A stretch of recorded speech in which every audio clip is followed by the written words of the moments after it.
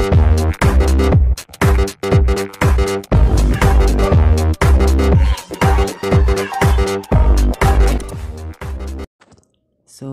magandang gabi mga Lodi. So, ngayon nga, may dumating na swerte, may dumating na blessings ngayon sa akin ngayong araw. Ngayon po ay July 21, 2021. So, napaka-blessings ng araw na ito kasi na-reach ko na yung requirements ni YouTube. So, ang gagawin ko ngayon is mag-a-apply na ako mga idolo.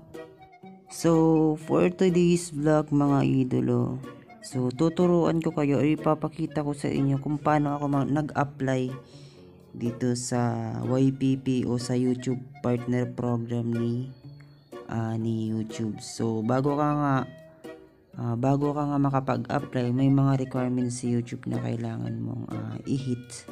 So kung nakikita mo nga dyan, yung requirements ni YouTube is at least 1,000 subscribers and 4,000 watch hours.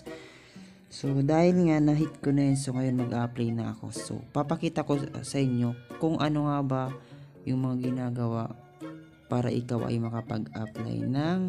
makapag-apply sa monetization program ni YouTube. So pero bago yun guys, kung bago ka pa lang sa aking channel, is wag mong kakalimutan nga mag-subscribe sa aking channel and i-hit mo yung notification bell para naman maging updated ka sa mga bago kong tutorial katulad nito. So, simulan na natin pagkatapos ng intro.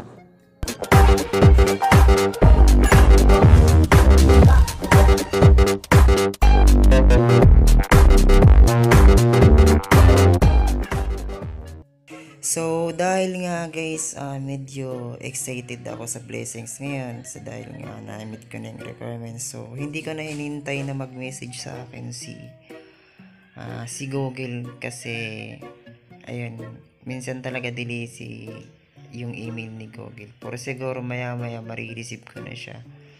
So, ang ginawa ko, nag-apply na ako doon dito sa YouTube Studio kasi pwede ka na magdirekta doon kahit hindi pa nag-i-email sa iyo si Google. So, pagpasensyahan nyo na guys kung ganito yung boses ko kasi wala pa kasi akong tulog mula kahapon.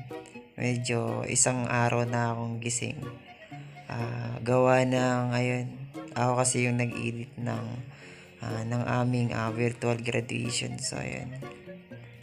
Napuyat talaga ako at napagod. So, pero nang ma-receive ko yung nalaman ko na na-hit ko na pala yung requirements ni YouTube. So sobra akong natuwa, and then yung lahat ng pagod ko hapon, kagabi, kanina, so nawala lahat yun. So ayun. Sobrang tawa ako guys. So ayun, pupunta na tayo sa ating YouTube Studio. So dito kasi tayo mag-a-apply. So, sa mga device user dyan, so, medyo marami tayong step na gagawin kasi medyo maliit lang yung device natin. Kailangan pa nating i-zoom. So, ayun, pagka-zoom nyo, click nyo yung $sign. So, mapupunta kayo dito sa kung saan nyo nakikita yung mga requirements na YouTube, yung dalawang requirements niya. So, ayun. So, pag naka-check na yung dalawa, pwede ka na mag-apply. Ayun. So, ayun, pagka-click nyo ng apply, so, mapupunta kayo dyan. So, ayun. So, ang gagawin nyo guys, may tatlong step kasi dyan. So, punta ka muna sa step 1. So, ano ba yung nasa step 1? Ang step 1, dyan nakalagay yung mga terms and condition ni YouTube. Ayun. Kung paano ka mamonis. Check mo lang yung dalawa na yan. And then, click accept terms. So, ayun. Maglo-loading pa yan guys. So, hintayin mo. So, ayun. Pagkatapos ng loading, so, magdadan na yun kapag natapos ka. So, pwede ka na mag-proceed sa step 2. So, dito naman guys, sa step 2 is magse-set up ka ng iyong AdSense account. So, pagka-click mo yan, may pipiliin ka na dalawa. Kung mayroon ka na bang AdSense account, pwede naman siyang makonect. And kapag wala ka pang AdSense account, ayan nga. Kapag wala ka pang AdSense account, syempre wala ka. Pipiliin mo yun, no, I don't have an account. So, ayan. Click mo lang yung continue kapag napili mo na. Ayan. pagka-click mo guys ng continue, so dito ka naman madidirekta. Pili ka ng account. Siyempre, kukonek mo yung YouTube channel mo guys.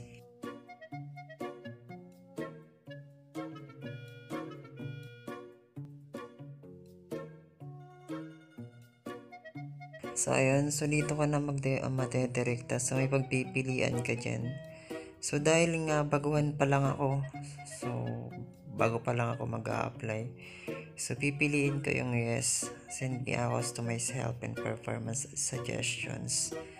So, ayun. Pipiliin mo syempre yung country or lugar kung saan ka nakatira. Huwag mong piliin yung sa ibang bansa. Wala ka naman sa ibang bansa. So, prepare ko, syempre Philippines. So, ayun, may another ulit.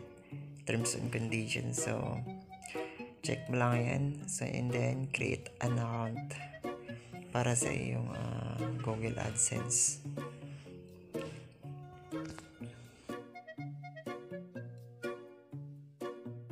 So, ayun.